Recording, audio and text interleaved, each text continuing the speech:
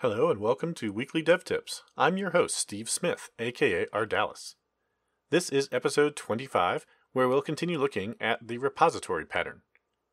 Don't forget, you can follow Weekly Dev Tips on Twitter, as well as in your favorite podcast app, and you can also get weekly emails from me on Wednesdays by going to ardalis.com/tips and providing your email. The Weekly Dev Tips podcast is now also available on Spotify. Welcome, new Spotify listeners. And if you're finding these tips to be helpful, please take a moment to leave a review from wherever it is that you're listening to this broadcast. I read and appreciate every review. This episode is sponsored by devIQ. devIQ offers online training for software developers and designers covering topics like UX, .NET development, and my own course on ASP.NET Core. Check them out at deviq.com. This week I'm following up on last week's tip about the repository pattern. A listener pointed out to me that I never directly answered the question posed in the last episode of Do I Need a Repository?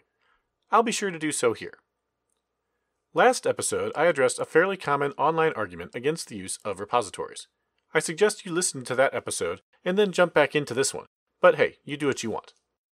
I addressed the usual arguments against using a repository by using a particular article as an example, but I want to be clear that that article was by no means the direct cause of my response.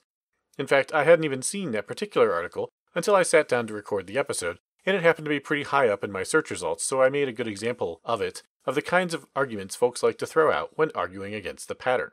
So now that we've heard and perhaps refuted some of the arguments against using the repository pattern, let's talk about why you might use it. What good is a repository in your application? The repository pattern is simply an abstraction of your persistence strategy for your application. In fact, the repository pattern is most frequently used along with the strategy design pattern as a way to pull low-level knowledge of persistence details out of your application's other classes. I've heard the repository pattern also described as an example of the facade design pattern, since it hides away much of the detail of this or that persistence technology and exposes a much simpler interface for getting and storing entities. I can get behind that definition too. You can think of the repository pattern as essentially a particular use case of the facade pattern in which the complex underlying implementation is related to persistence. There's one more pattern we can consider in relation to the repository though, and that's the adapter. The main difference between a facade and an adapter is in their intent. A facade's intent is to simplify, while an adapter's intent is to allow multiple implementations to be accessed through a common interface. A repository typically does both of these things, providing a simple interface that hides unneeded complexity and allows multiple implementations, like relational, non-relational, in-memory, even file or API-based approaches. So the repository pattern is all about providing an intention-revealing name to a facade or adapter that can be used as a strategy to reduce coupling in your application. Let's drill into these other patterns a little more. The strategy pattern lets you change how a class does something without having to change the class itself. If you're familiar with dependency injection, you already know this pattern. It works by passing in as a parameter a particular implementation to be used, allowing this implementation to vary without the class that uses it having to change.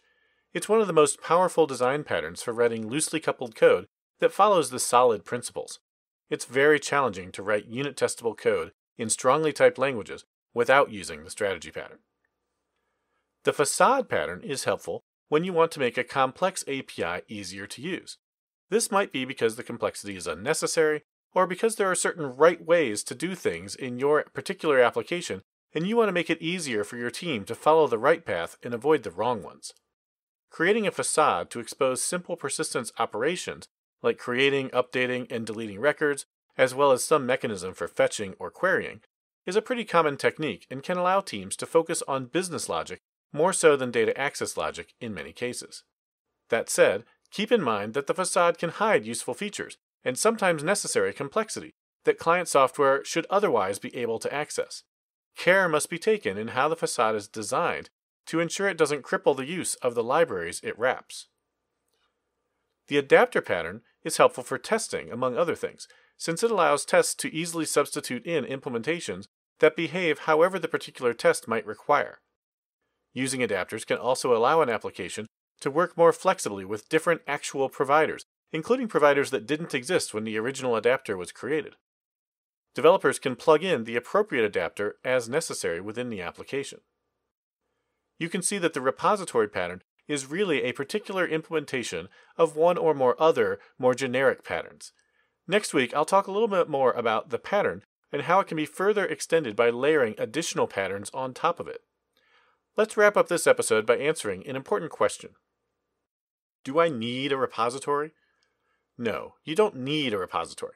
However, if any of the benefits I've described in the last 2 episodes sounds like something you might want in your application, you might consider it. If you want unit testability and abstraction over data access will save you a lot of pain. If you want flexible, modular code, the same is true. If you want low-level access to all the features of your data access technology everywhere you use it, then you might not want to put an abstraction over it.